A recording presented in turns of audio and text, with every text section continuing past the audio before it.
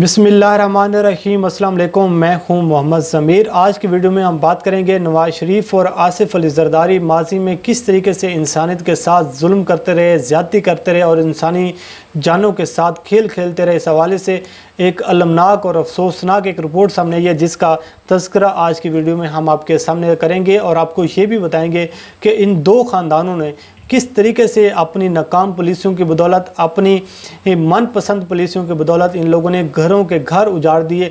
उसकी एक ताज़ा तरीन मिसाल है, ताज़ा तरीन आपको रिपोर्ट हम आपके सामने पेश करेंगे और इसके साथ साथ आपको ये भी बताएंगे कि इन दो ख़ानदानों के लिए सबसे ज़्यादा अलार्मिंग सूरत हाल ये है कि इदारों ने इस हवाले से अब तहकीकात शुरू कर दी हैं। मज़ीद भी तफसीलात आपके सामने आएंगी और आपके होश उड़ा देने वाले ये तफसीलात होंगी। तो इस हवाले से आज की वीडियो में आपको तमाम तर तफसीलात से आगाह करेंगे और इसके साथ साथ आपको ये भी बताएंगे कि शहबाज शरीफ और बिलावल ज़रदारी के दरमियान रब्ता भी हुआ है, किस हवाले से हुआ है, क्या इन्फॉर्मेशन आ रही है, इस हवाले से भी आज की वीडियो में आपके सामने कुछ तफसीलात रखेंगे। तो सबसे पहले हम बात कर लेते हैं कि जो PIA का जो त्यारा कराची में क्रैश हुआ था, उस हवाले से आपने देखा कि पार्लियामेंट के फ्लोर पर जो मुशीर हैं हवाबाजी के, मिनिस्टर हैं हवाबाजी के गुलाम सरवर साहब, उनकी जानिब से जो रिपोर्ट पेश की गई, जो ब्रीफिंग दी गई, जो एक खौफनाक और दिल दहला देने वाली जो एक रिपोर्ट थी, उसके बाद जो आज उन्होंने प्रेस कॉन्फ्रेंस की है, यकीनन ये जो अदाद शुमार मैं आपके सामने रखने जा रहा हूँ, जो तफसीलात आपके सामने रखने जा रहा हूँ, यकीनन ये दिल दहला देने वाली सूरत हाल है कि किस तरीके से हुक्मरान इंसानी जानों के साथ खेल खेलते हैं, किस तरीके से घरों के घर उजाड़ दिए गए सिर्फ अपनी नलायकियों की वजह से, अपनी नाकामियों की वजह से और अपनी गैर जिम्मेदाराना हरकतों की वजह से। तो इस हवाले से अगर आप देखें तो पाकिस्तान में जो फ़ज़ाई हादसात की जो तारीख़ है वो एक भरी पड़ी है। अगर आप देखें तकरीबन, जो मैं अगर गलत नहीं हूँ तो 32 से, अगर हो सकता है 32 से भी ज़्यादा जो हादसात हैं वो पाकिस्तान में हुए हैं, लेकिन इसकी ना कोई तहकीकाती रिपोर्ट सामने आई है, ना किसी कमीशन की रिपोर्ट सामने आई है, ना आज तक ये पता चल सका है कि इसमें कौन ज़िम्मेदारान है, कौन, किसकी नहली थी, किसकी नलायकी थी और क्या कुछ पाकिस्तान में होता रहा है। तो इस हवाले से पाकिस्तान तहरीक इंसाफ की जो हुकूमत है, वज़ीर आज़म इमरान खान को इस बात का क्रेडिट ज़रूर जाता है कि उन्होंने जो कराची में जो त्यारा क्रैश हुआ, उस त्यारे की जो रिपोर्ट है, जो कौम से वादा किया था कि 1 माह के अंदर अंदर इब्तदाई जो रिपोर्ट होती है वो हम पेश करेंगे। पूरे 1 माह के बाद उस रिपोर्ट को पार्लियामेंट के फ्लोर पर रखा गया, आवाम को बताया गया और तमाम तरह जो सूरत हाल है उससे आप भी आगाह हो चुके हैं। लेकिन आज इस वीडियो में हम आपके सामने जो गुलाम सरवर साहब की जानिब से जो पाकिस्तान में जो एयरलाइंस हैं, जो पाकिस्तान PIA ख़ास तौर पर, उसमें किस तरीके से बोगस भर्तियाँ की गई, किस तरीके से जो जली लाइसेंस वो बांटे गए, किस तरीके से अपने लोगों को नवाजा गया, उसकी एक ताज़ा तरीन आज हम रिपोर्ट आपके सामने रखेंगे।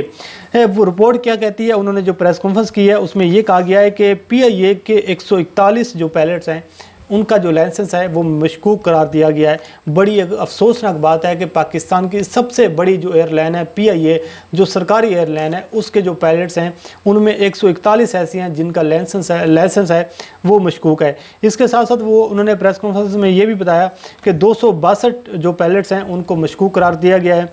28 ऐसे हैं पायलट जिन्होंने खुद इस बात की तस्दीक की है कि उनकी जो डिग्री हैं वो जाली हैं। इसके साथ साथ तमाम एयरलाइंस को, मशकूक लाइन्स रखने वाले पायलट्स को जहाज़ उड़ाने से रोक दिया गया है। यानी कि जितनी भी एयरलाइंस हैं उनमें जो भी मशकूक जो पायलट्स हैं उनको, उन एयरलाइंस को उड़ाने से रोक दिया गया है। इस हवाले से गुलाम सरवर साहब का ये कहना है कि PIA में जो उन्होंने स्पेसिफिक जो फिगर बताएं कि PIA में जो बोगस भर्तियाँ की गई, जो मशकूक लोग, जो पायलट्स हैं वो जो मशकूक करार पाए, उनकी तादाद है 141। आप अंदाज़ा लगाएं 141 ऐसे पायलट्स हैं जो मशकूक हैं, जिनके जो किसी लाइसेंस के हवाले से, जो डिग्रियों के हवाले से, और आप अंदाज़ा लगाएं कि आज से पहले वो काम कर रहे हैं और हमारे इदारों की बेहिसी चेक करें कि आज तक किसी ने इस चीज़ पर ना नोटिस लिया, ना आवाम को बताया गया और ना इस हवाले से कोई फर्दर कार्रवाई की गई।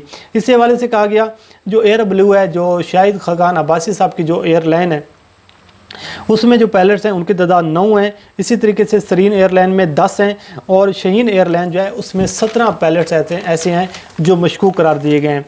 उसके साथ ये भी कहा गया है कि बाकी जो पायलट्स हैं वो गैर मुल्की एयरलाइंस जो हैं, जो चार्टर एयरलाइंस हैं, उनसे वो तलक रखते हैं। इसी तरीके से दीगर जो प्राइवेट एयरलाइंस हैं वो उनके साथ वाबस्ता हैं और उन्होंने अपनी प्रेस कॉन्फ्रेंस में ये बात यहाँ की है कि 9 पायलट्स ऐसे हैं जिनकी डिग्रियाँ जैली हैं, और उन्होंने इस बात का इतराफ़ किया है कि हमारी डिग्रियाँ जो हैं वो जैली हैं। उसके साथ उन्होंने कहा कि 10 सालों में 4 हादसात हुए हैं, जिनमें 3 ऐसी हैं जिनके ज़िम्मेदारान जो हैं वो ख़ुद पायलट थे, और उनको पायलट की गफलत की वजह से ये हादसात हुए हैं।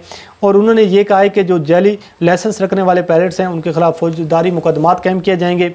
और इसी तरीके से 28 पायलट्स ऐसे हैं जिनके लाइसेंस जो हैं वो मनसूखी की जो समरी है वो वफाकी काबीना को भेज दी गई है। और कहा यह भी जा रहा है कि 5 अफराद को मुअत्तल भी कर दिया गया है। इसी तरीके से पाकिस्तान में अगर हम बात करें तो 753 पायलट्स हैं जो पाकिस्तान में काम कर रहे हैं, जिनमें 262 अफराद के जो लाइसेंस हैं वो मनसूख किए गए हैं। 121 जो हैं उन जो पायलट्स हैं उनका एक पेपर जो था वो मशकूक करार दिया गया है। जिनके 2 पेपर जो थे वो बोगस थे, उनकी तादाद 39 है।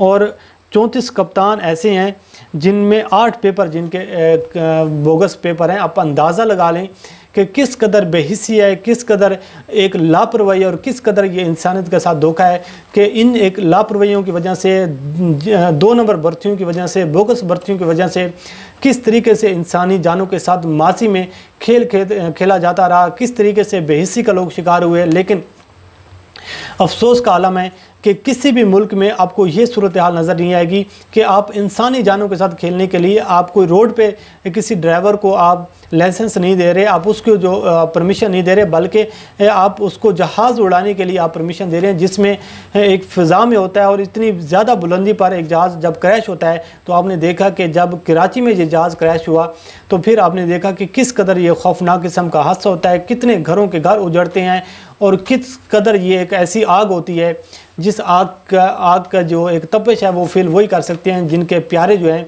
वो उनसे दूर चले जाती हैं।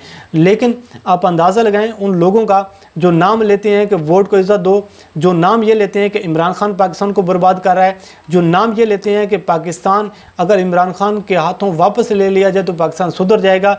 ये लोग हैं सुधारने वाले, ये हैं पाकिस्तान को आगे लेकर जाने वाले, जो पाकिस्तान के अवाम की जानों के साथ उनके लिए खेल खेलना एक मजाक है, एक जोक है। और आप अंदाज़ा लगाएं कि किस तरीके से ये तो अभी इब्तदाई तहकीकात हैं जो हो रही हैं। जब इदारे इसकी तहकीकात करेंगे, जब FIA इसकी तहकीकात करेगी, मज़ीद चीज़ें सामने आएंगी, तो फिर आप अंदाज़ा लगाएं कि किस तरीके से इंसानी जानों के साथ खेला जाता रहा माजी में। तो अब हम बात कर लेते हैं कि शहबाज शरीफ और बिलावल जरदारी के दरमियान जो रब्ता हुआ है वो क्या इन्फॉर्मेशन आ रही है। आपको पता है कि ये 2 ख़ानदान ऐसे ख़ानदान हैं जिनकी सबसे बड़ी प्रॉब्लम है वो वज़ीर आज़म इमरान खान है और उसकी हुकूमत है। ये लोग किसी न किसी से चाह रहे हैं कि इमरान खान की हुकूमत का ख़ात्मा हो, इमरान खान साहब घर चले जाएं। और उसके बाद ये चीज़ है कि इमरान खान साहब अगर घर नहीं जाते तो फिर इमरान खान साहब किसी न किसी दबाव में आकर 3 लफ्ज़ बोल दें, और वो 3 लफ्ज़ कौन कौन से हैं? NRO। लेकिन अगर NRO वो नहीं बोलते तो फिर इमरान खान के लिए मुश्किलात खड़ी की जाएंगी। आप अंदाज़ा लगाएं कि इन 2 ख़ानदानों के पास ना स्ट्रीट पावर है, ना इन लोगों की ये सियासी सूरत हाल है कि हर जमात अपनी बका की जंग लड़ने में मसरूफ़ अमल है। लेकिन आप ख्वाहिशात चेक करें, आप मुल्क की तरक्की में रुकावट डालने के जो तरीके हैं वो चेक करें, तो सूरत हाल ये है कि इन तमाम बड़े ख़ानदानों का, जिनको सबसे बड़ी अपोजिशन पाकिस्तान में तस्वर किया जाता है, शरीफ ख़ानदान और जरदारी ख़ानदान, उनकी उम्मीदों का जो महवर और मरकज़ है, जिनसे उम्मीदें लगा रखी हैं, जिनसे तवक्कुआत लगा रखी हैं, वो हैं मौलाना फजल रहमान साहब। आप अंदाज़ा लगाएं कि वो मौलाना फजल रहमान जिनको अपने हल्के डेरा इस्माइल खान से, दोनों हल्कों से अपनी अवाम ने रिजेक्ट कर दिया और उनको असम्बली से दूर जाके फेंका। और ये 2 बड़े ख़ानदान जिनके पास वजारत उज़्मा जैसे बड़े बड़े मोहदे हैं, बड़े बड़े मनसब हैं, और जरदारी ख़ानदान को देखें और भुट्टो ख़ानदान को, तो ये वो ख़ानदान है जो जुल्फ़िकार अली भुट्टो का ख़ानदान जिन्होंने पाकिस्तान का आइन बनाया, और वो आज हरकतें क्या कर रहे हैं कि उनकी उम्मीदों का जो महवर है, जो मरकज़ है, वो मौलाना फजल रहमान है। और आप अंदाज़ा इस चीज़ का लगाएं कि अब ये नई एक APC बुलाने के लिए राब्ते किए जा रहे हैं, माहौल बनाया जा रहा है, इमरान खान को टफ़ टाइम देने के लिए एक ग्राउंड तैयार करने की कोशिश की जा रही है। लेकिन अगर आप देखें कि ये वो मौलाना फजल रहमान है। जब इनसे धरना करवाया गया, जब इनसे माजी में APC वगैरह करवाई गई, तो फिर मौलाना फजल रहमान ने भी आकर ये कहा कि मेरे से धोखा हुआ है, मुझे बिलावल भुट्टो ने धोखा दिया है, मुझसे नून लीग वालों ने धोखा किया है। तो आपको फिर राना सनाउल्लाह के वो बयान भी याद होंगे कि हम तो मौलाना फजल रहमान साहब को ये मना करते रहे कि भाई आप ना निकलें, हम तो ये हुकूमत गिराने नहीं चाहते। और आपको पीपल पार्टी के भी बयान याद होंगे कि हम तो हुकूमत गिराने के हक़ में नहीं है। जब आप हुकूमत गिराने के हक़ में नहीं है तो फिर आपकी ये APC करना, ये एक फजूल के एक्सरसाइज करना, इसका मकसद सिर्फ ये है कि अपने वोटर्स को मुतमिन किया जाए और ये बताया जाए कि हम जनाब आपके लिए बहुत बड़ी जंग लड़ रहे हैं। असल में क्या चीज़ है कि ये दो बड़े ख़ानदान NRO चाहती हैं, लेकिन इस मरतबा इन लोगों को NRO मिलता हुआ नज़र नहीं आ रहा। बहरहाल ये एक होलनाक किस्म की दास्तान थी जो PIA के हवाले से थी, जो एक फ़ज़ई हादसात के हवाले से थी, उसका हवाला हमने आपके सामने रखा। इसका फ़ैसला करना अब आपका हक़ है। अल्लाह करीम आपका हामी नासिर हो। मुझे दीजिए इजाज़त। अल्लाह हाफ़िज़।